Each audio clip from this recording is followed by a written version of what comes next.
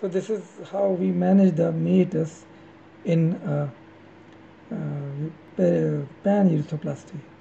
So this is the first step, a wide dorsal meatotomy and a little bit of ventral meatotomy.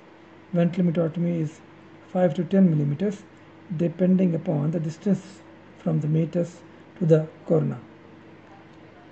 In the second step, this becomes this much wide. The meatus becomes this much wide after cutting both ways.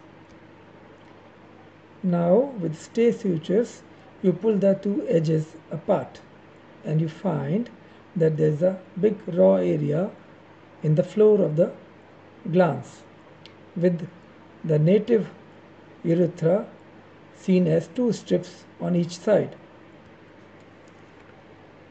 Put a forceps inside the meatus to see that it goes well and there is no further stricture to be divided. Of course, this may be accomplished after the perineal dissection divides the penile part of the urethra also. But if the urethra, the terminal urethra, the meatus and the fossa navicularis is adequate, then the forceps should go like this. Next, you apply the skin or the buccal mucosa that you have in the floor of the glans. One suture is at 12 o'clock, another to anchor this graft to the depths of the glans. The glans floor has to be divided by several strokes of 15 number blade to make it wide enough to allow that forceps wide opened. After you have anchored the graft, this is the position. You take 5 sutures on the edges of the graft.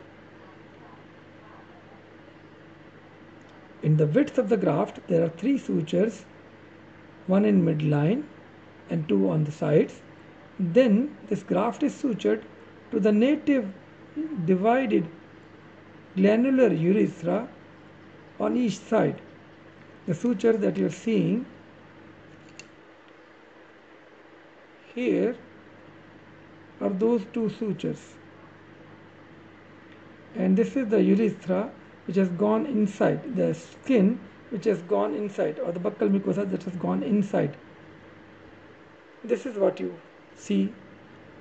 These are the 2 stay sutures which were the number 4 and number 5 stitches which you have taken from the meatus side.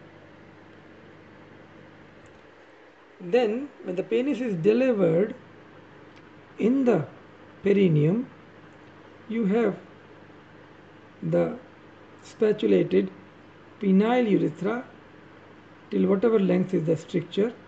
You have the invaginated skin or buccal mucosa, and these 2 sutures which were applied from the glans are now pulled into the wound on the perineum. The sutures are left long and they are pulled in so that you know till where you have sutured in the glans. Do not pull them very strongly, otherwise it will pucker the glans. Just pull them to know that what is the next length where you have to take the suture. So there is nothing left to heal on its own. You have these 2 sutures which were applied from the glans side, now presenting in the perineum because you left them long and pulled with the buccal mucosa. And this is the first suture of the perineal side. First suture you take from the buccal mucosa to the laid open urethra, guided by these 2 sutures which were taken from the glans side, so that you know where to take the next suture. and this will come there, this will come there. This is how you perfectly allow the buccal mucosa to line the glandular urethra and the fossa navicularis properly.